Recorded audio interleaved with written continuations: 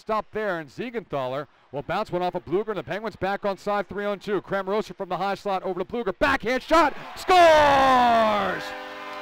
Teddy Bluger with the spinorama backhand that beats Copley through the 5-hole. The Penguins back to full strength. Pressure carries on here for the Bears. Shot goes off the stick and wide. Now rebound chance. That goes deflecting wide as well. Over to Hobbs. One-timer, scores. So after the power play expires, Wilkes-Barre Scranton unable to. Sprong looks to get it back on side. Can't do it, but D can. Now D for Sprong. Sprong now for Wilson. He fires and he scores!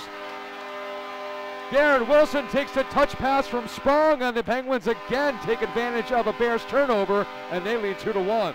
And now D-to-D pass out of the reach of Trotman. Gaisley waits, holds, shot goes deflected wide, and now a shot for the back door is robbed by Jari as Wayne Simpson looks towards the sky. Excellent. Sill can't handle a neutral zone feed. Johnson will whip it over to Lafferty. Lafferty skates onside, wrist shot, scores!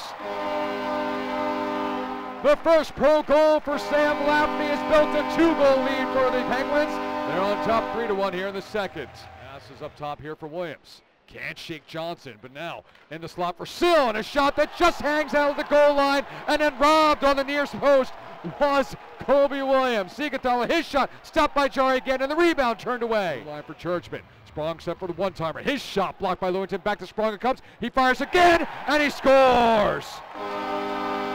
Daniel Sprong with his 10th power play goal of the season, and he makes it a 4-1 cushion for the Wilkes-Barre Scranton Penguins. For the Phantoms is 6.